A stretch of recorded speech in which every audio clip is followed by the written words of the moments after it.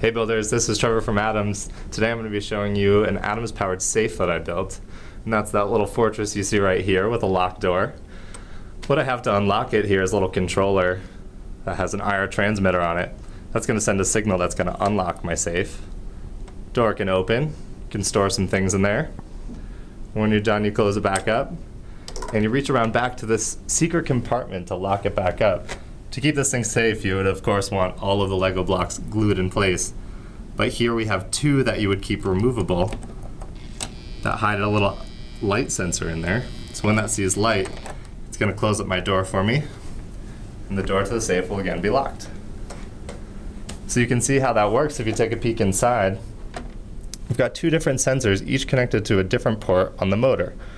The infrared sensor, when it senses a signal, turns the motor one way to undo this latch, door opens, and then when you pull off the secret compartment in the back, the light sensor connected to the other port of the motor closes the latch back up, and you've got a locked door again. Close it up, keep your things safe. Thanks for watching.